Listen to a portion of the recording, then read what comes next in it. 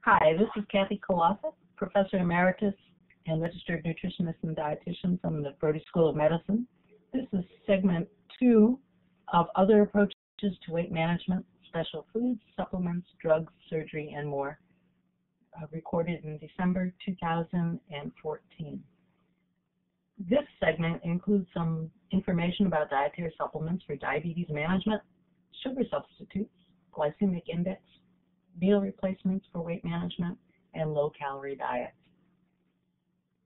As you can see in this slide, most people with type 2 diabetes are encouraged to lose weight. And there are some supplements like chromium and cinnamon that are promoted to people with diabetes.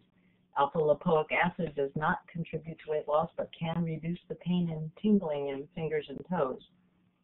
If a dietary supplement actually improves insulin sensitivity, indirectly, the patient or the person that you're working with could have some weight loss or at least slow their weight gain. Chromium picolinate is often packaged with a low-calorie diet plan. Following that diet plan may lead to greater benefits than actually taking the supplement. People like to use alternatives to sugar to manage their weight as well as their blood sugar. Some sugar substitutes like saccharin have no calories because they are not burned for energy in the body cells.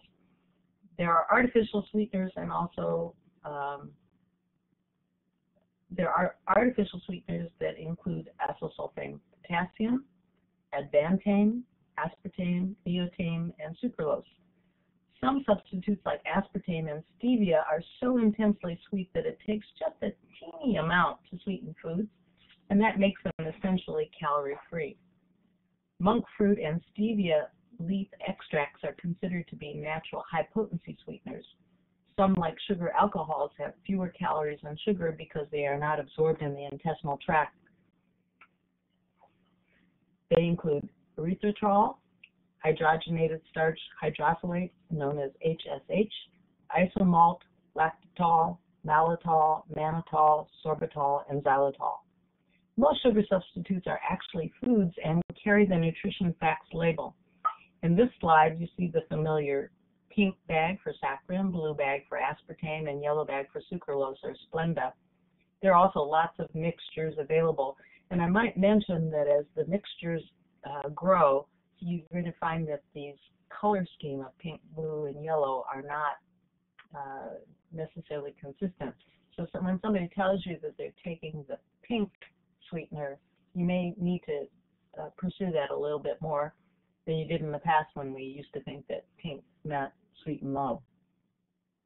There continue to be some lingering concerns about the safety of saccharin, which is 350 times sweeter than sugar, and there's some concerns about aspartame, which is 200 times sweeter than sugar.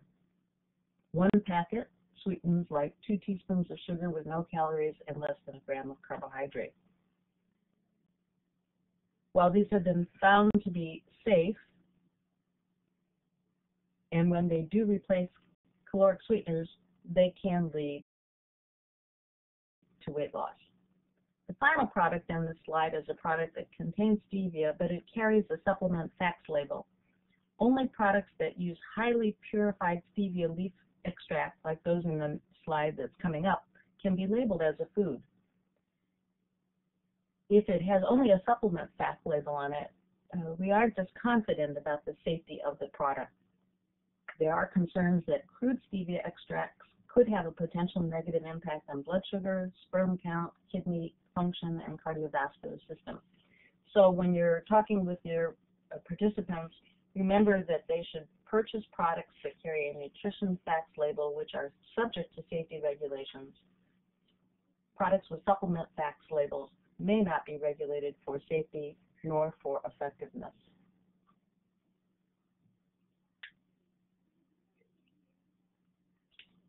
This slide shows 3 stevia or Reb A-based sweeteners. They have nutrition facts labels and therefore are known to be safe.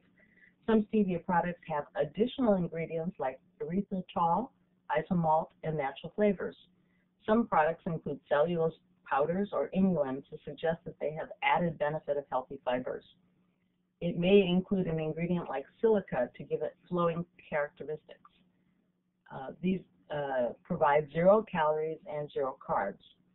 Stevia comes in both powder and liquid form.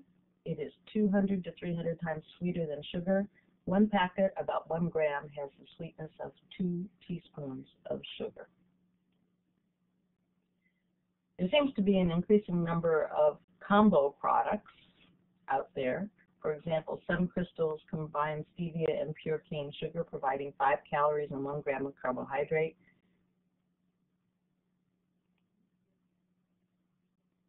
Pure Via raw cane sugar and stevia blend have the same sweetness as 1 teaspoon of raw cane sugar and 7 calories, compared to 18 calories in a turbinado sugar or raw cane sugar. Erythritol is a sugar alcohol. When sugar alcohol is found in sugar-free products and diabetic candies and cookies is consumed in large quantities, it can cause GI distress like bloating and even potentially diarrhea. It does provide sweetness, but it importantly provides bulking and appearance textures.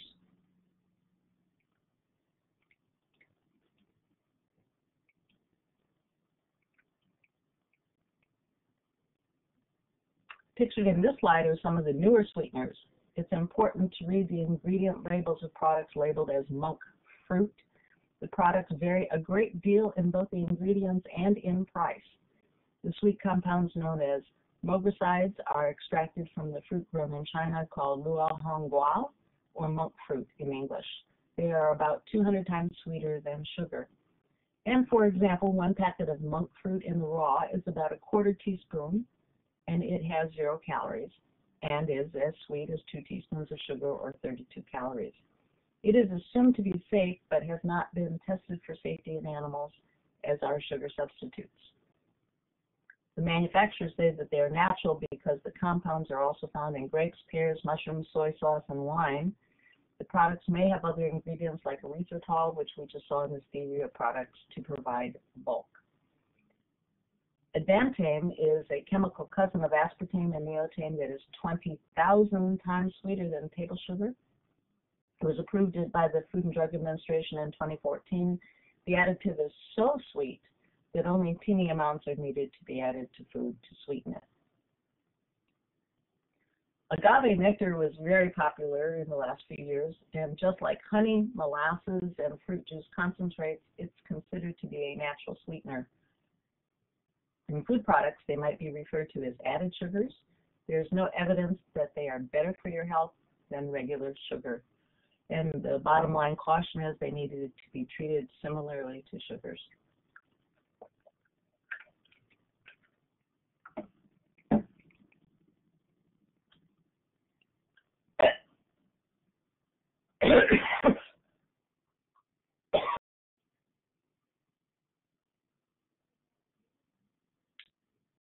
There are some people trying to follow a low glycemic index diet, a low GI as it's called, and agave is promoted as having a lower GI. So agave is 19, fructose is 23, sucrose is 84. But remember, however, that the GI of a product changes depending on what foods it's eaten with or what it's combined with. There is some concern that individuals who take in too much fructose compared with glucose might also overwhelm their body's ability to deal with it and cause a fructose intolerance.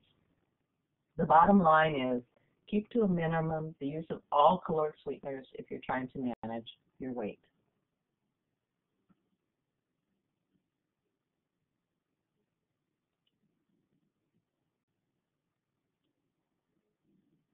This slide is an example of how the grocery store shelves keep changing. For example, to appeal to those who are looking for a natural product that is environmentally friendly, I recently saw these Florida organic crystals. It is sugar.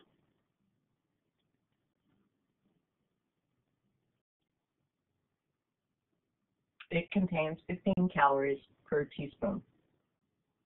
I also found in the Food Lion store a sugar substitute. I thought because of its pink box it was probably saccharin, but a closer look at the ingredient list found that it was dextrose was the first ingredient. Dextrose is a sugar that contributes calories, but it must be present in only small amounts in this product and needs not be labeled as a calorie source. When I first started in nutrition, there were only sugar, either from sugar cane or sugar beets, and saccharin. Although saccharin was shown to have possibly caused bladder cancer in rats, the Food and Drug Administration allowed it to remain for sale because there were no alternatives. Today, there are many alternatives, and I tell my patients to select the type of sweetener that meets their personal health and weight goals, provides a pleasing taste to them, is affordable, and meets any of their other goals.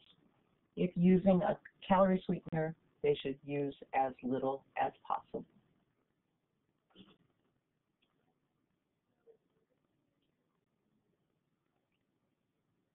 If you're using sugar alternatives for weight control, what you need to know is that sugar substitutes do not appear to cause weight gain in themselves. There have been some reports in the media that's the case, but there really is no evidence that they do that. Sugar substitutes range from 0 to 4 calories per gram, remembering that a teaspoon of sugar is 1 gram or 16 calories. So there's some calorie savings, but if you're only sweetening a cup of coffee or a glass of tea, sugar might just be fine. Studies do suggest that individuals who are overweight adhere to their weight loss plans when they switch from sugar-sweetened drinks to low-calorie drinks, better than if they switch to water long term. So it may be important for your participants to find or make drinks with a sugar substitute. Claims of all natural, non-GMO, organic are not relevant to the weight loss properties of the sugar substitute.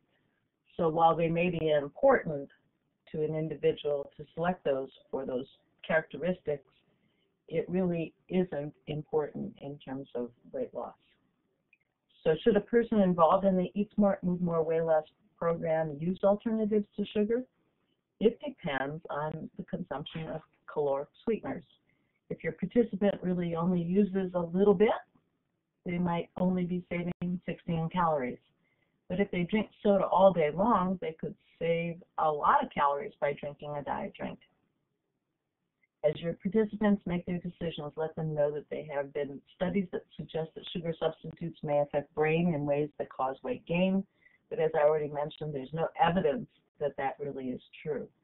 Although there is evidence that if a person thinks they are saving calories by using diet products, they might still consume more calories than they expect.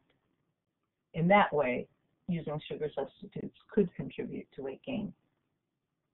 Researchers conducting the CHOICE study here in North Carolina compared the replacement of caloric beverages with water or diet beverages as a method of weight loss. They concluded that the diet beverage group reported a greater reduction in caloric beverage intake at both 3 and 6 months compared to the water group. This suggests that some individuals may adhere better to a replacement of their sugar-sweetened beverage with a diet beverage rather than with water. This slide depicts the glycemic index pyramid. It is a rather difficult and tedious diet to follow. I typically tell individuals to follow a whole foods diet, approach like a Mediterranean diet, and they would be coming closer to following a low GI diet. So eating the food is in as rare of raw as you might have it or unprocessed as you might have it, would be coming close to eating a low GI diet.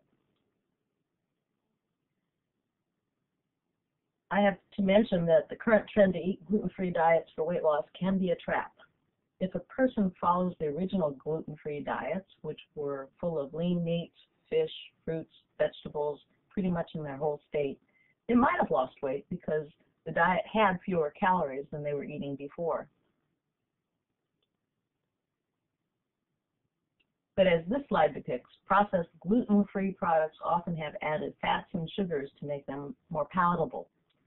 This gluten-free waffle has 230 calories compared with a frozen waffle of 190 calories. Hamburger buns are even higher in calories than their gluten-containing counterparts. A gluten-free hamburger bun has 330 calories compared with 120 calories in a regular hamburger bun, and they may cost twice as much money. Just as there are new trends in dietary supplements, new weight loss theories and diets are introduced all the time.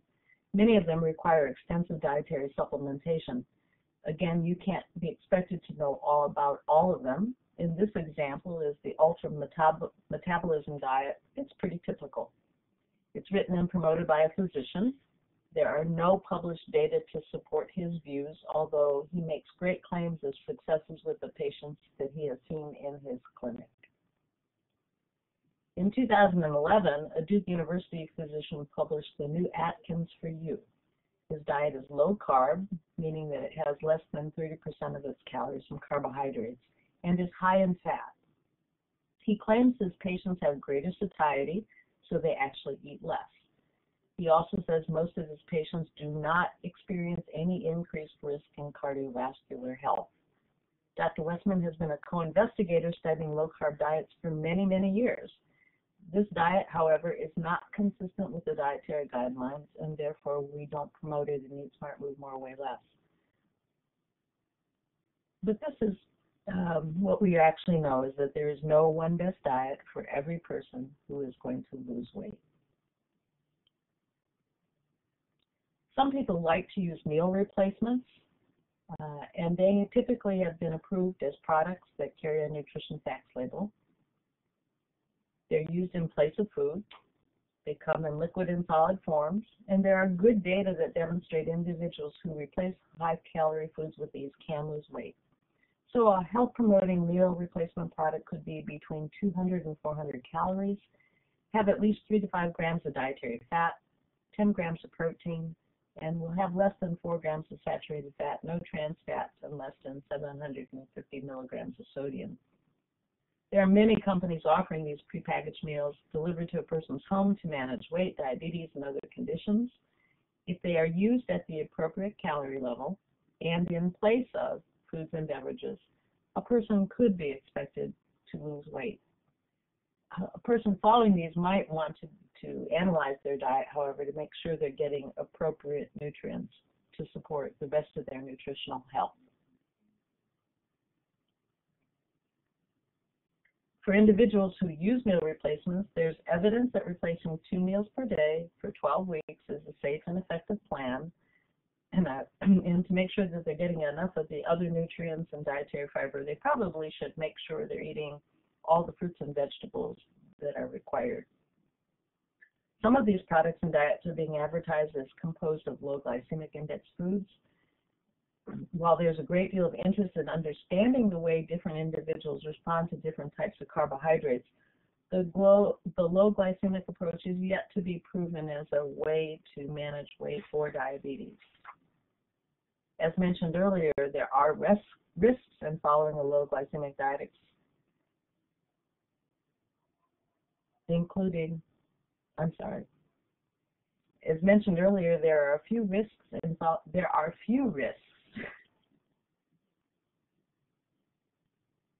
following a low glycemic diet, except for the time and resources needed to plan meals and snacks, and the benefits are unclear.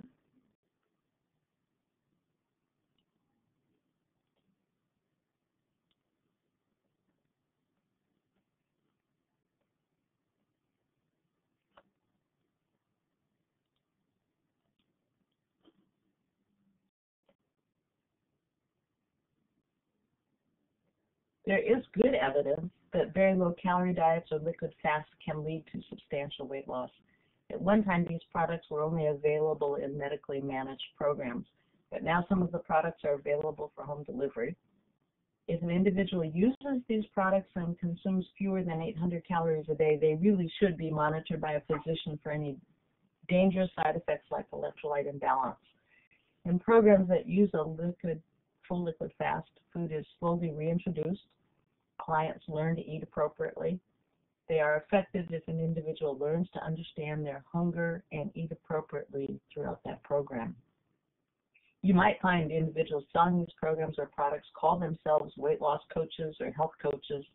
The nutrition and medical training and knowledge of these individuals vary greatly.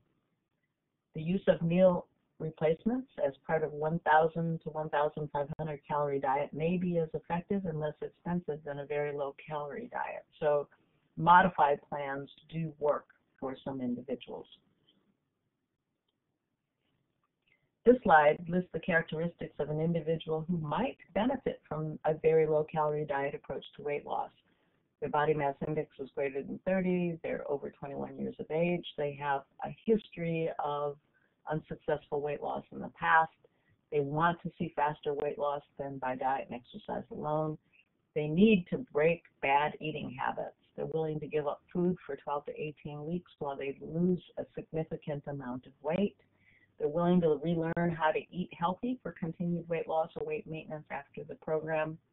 They're able to come to a weekly education or medical session. They can afford the program because these are really quite expensive. They're ready to make a commitment, and they need to lose weight because they are not necessarily a candidate for surgery, but medically need to lose weight. This slide shows the elements of a typical program. Programs cite research studies that show about 50-pound weight loss over 18 weeks. These programs require, as I've mentioned, resources of time and money. The sustainability of that weight loss is really dependent on the individual learning to eat appropriately and finding the appropriate support. Eat Smart, Move More, Weigh Less could be that support. Data are unclear on the long-term benefits of rapid versus slow weight loss. We used to really caution against rapid weight loss, but the data don't really support that that's as detrimental for most people as we had originally thought. Our Weigh Less program can be, as I've mentioned, an appropriate support mechanism for individuals once they've completed one of these type of programs.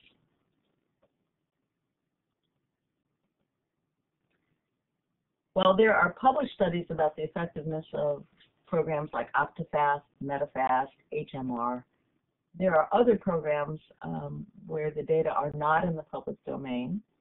They are products that are being offered in networks of physician offices who promote themselves as weight loss offices. Individuals interested in those programs should really ask the office about the products in detail. Some offices are offering HCG injections along with the diet and the dietary supplements or the food replacements. And although testimonials speak to large immediate weight loss, it is not clear what really is happening. The authoritative medical letter says there are no published data to support the use of HCG along with these type of other meal replacement programs.